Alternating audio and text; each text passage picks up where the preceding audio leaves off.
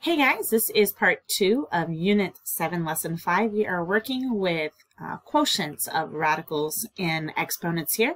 And we left off part 1. Sorry, wrong direction here. We left off part 1 with this fact. Fractional exponents and the denominator should also be rationalized because fractional exponents are just a different way to express radicals, and we can't have radicals in the denominator. And there will be times when we must multiply the numerator and the denominator by the conjugate of the denominator. So let's take a look at one with a fractional exponent here. Now this one was not originally in the slide, so I'm just going to put the original problem up here and then we'll show how to do that by hand. So we need to simplify 5 divided by 3 to the 2/5. Excuse me, so 5 divided by 3 to the 2/5. This counts as a radical in the denominator. We can't leave that there. We need to get rid of that fractional exponent, so we are going to simplify here. We want to multiply the numerator and the denominator by something over itself. Something over itself is just 1. And in order to get rid of this denominator, if we multiplied it by 3 to the 2/5, we would just have 3 to the 4/5. So we would still have a fractional denominator. The way that we're going to get rid of this 2/5 is by multiplying it by 3 to the 3/5. And whatever we do to the top or bottom, we also have to do to the top, so that essentially we're just multiplying this by 1. Okay, the same thing over itself is 1. And when we do that, what we have on the top is 5 times 3 to the 3/5. And then on the bottom we have base 3, and then we can just add our exponents together. 3 to the 5/5. 3 to the 5/5 is just 1. So 3 to the first power is just 3. And then our top is going to stay as 5 times 3 to the 3/5. Okay, unless we're told to put that into radical form, we can just leave it as a fractional exponent up there. We can't simplify this because we have 2 different bases. Remember that in order to use our rules of exponents, our bases have to be the same.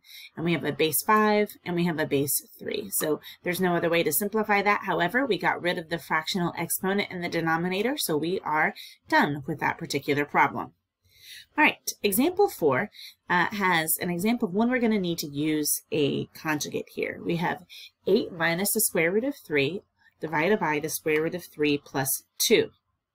We can't just multiply by the square root of 3 because then we would have 2 square root of 3 if we distributed that.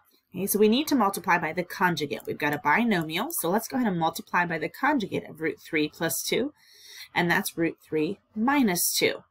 So root 3 plus 2 times root 3 minus 2. Whatever we do to the bottom, we also have to do to the top. So we've got binomials here. At the bottom, we've got a difference of squares, so that's a pretty easy one to multiply. And then on the top, we're going to have to actually FOIL. All right, difference of squares says that we can take square root of 3 times square root of 3, which is just going to give us 3. And then we have square root of and 2 and 2. So we have at the bottom, we're going to show the top first. Let's do the top first. We've got a FOIL here. So first, 8 times the square root of 3. Outside, 8 times negative 2, which is negative 16. Inside, negative square root of 3 times square root of 3, which is negative 3. And last, negative square root of 3 times negative 2 is positive 2 root 3. At the bottom, because of our difference of squares pattern, we end up with 3 minus 4. All right, so we have FOILed the top. We've applied our difference of squares pattern in the denominator, and so now it's time for us to simplify. We can combine negative 16 and negative 3.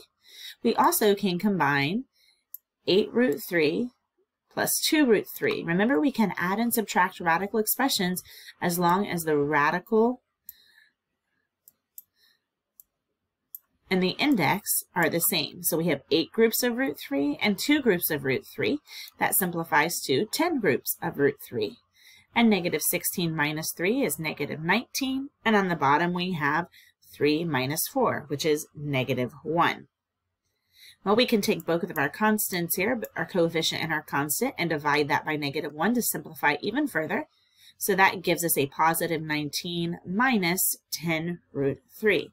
According to our rules of simplification here, we don't have any perfect roots under the radical symbol. We have no fractions in our radicand, and we don't have any radicals in the denominator, so we have simplified our answer. Right, our last example together, example 5, we're going to simplify 2 plus I divided by 3 minus I. The first thing we're going to do is to write that as a fraction. And remember that we have to rationalize this. We can't have imaginary numbers in our denominator because this really represents the square root of -1. So we still have a radical in our denominator even though you don't see the radical symbol. So we do need to go ahead and rationalize that. And we're going to rationalize this binomial here by multiplying by the conjugate. So we're going to multiply by 3 plus I. Whatever we do to the bottom, we have to do to the top so that we're just multiplying this whole thing by 1. We're not changing the value. We're just simplifying here. On the top, we do have to FOIL. So we have 2 times 3, which is 6. 2 times I, 2I. 3 times I, 3I. And I times I, which is I squared.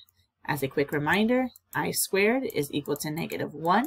We will go ahead and change that in just a minute here. On the bottom, we have our difference of squares pattern. So we have the square of our first, 3 times 3 squared, and then the square of our last, -I times I, -I squared. All right, now we can go ahead and we can combine like terms. We can also substitute in our -1 for I squared. So you can see we've substituted in our -1 for I squared here.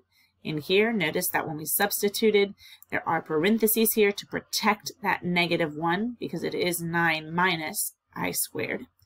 And then we can combine like terms. Our 2I and our 3I can combine, and our 6 and our -1 can combine on the top. So we have 5 plus 5I over 10.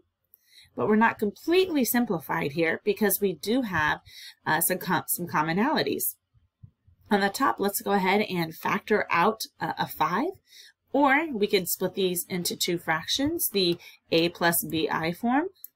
So there are 2 different ways that we can do this. We can split that into 2 fractions and then simplify, or we can factor out the 5 and simplify first. I think the example is going to show you how to factor out the 5 and simplify first. Okay.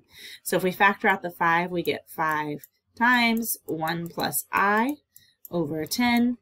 And then our 5 and our 10 simplifies to 1 over 2. So we're left with 1 plus I over 2. If you rewrite that as 2 fractions, you would have 5 over 10 plus 5I over 10. And 5 over 10 becomes 1/2. And then I over 2. So we have 1/2 plus I over 2, which is just 1 plus I over 2. But to write that in our final a plus bi form, we would have 1/2 plus 1/2 I, or 1/2 plus I over 2 would be acceptable as well. So you can see that there are a couple of different ways we could have simplified that. If I lost you in that simplification process, what I would recommend that you do is this step right here. Split it into 2 fractions and then simplify your 2 fractions, because that's what we want our final form to be. Our real number and our imaginary number, 1/2 plus 1/2 I. All right, guys, that is what we had to do for today. So that was a shorter part 2. Just as a reminder, here's what we did today. We divided radical expressions, we divided exponential expressions, and we rationalized radical expressions.